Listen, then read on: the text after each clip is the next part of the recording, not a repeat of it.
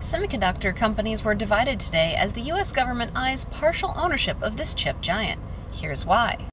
The semiconductor industry has been a hot topic recently as Trump eyes additional tariffs on semiconductor imports that will be announced next week. While the details are still vague, what we do know is that the tariff will start off low and will increase over time to unsustainable levels, creating less of an incentive and more of a requirement for companies to manufacture components in the U.S. As a frame of reference, Taiwan currently produces around 90% of the global supply of advanced chips used in everything from cars to computers.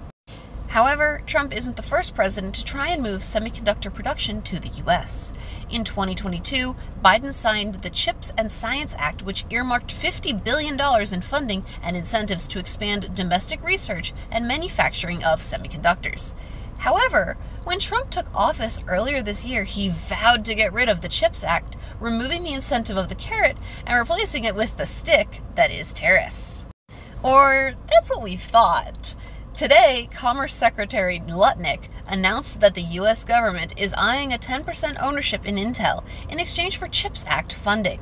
With this information, we can only assume that the Trump administration expects similar deals with other chips manufacturers such as AMD, Taiwan Semiconductor, and most importantly, NVIDIA.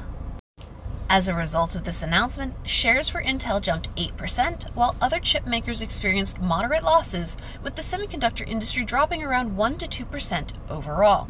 But it's safe to assume that in the days leading up to the semiconductor tariff announcements, we'll see more deals being made and more reactions from investors. Follow to stay in the loop.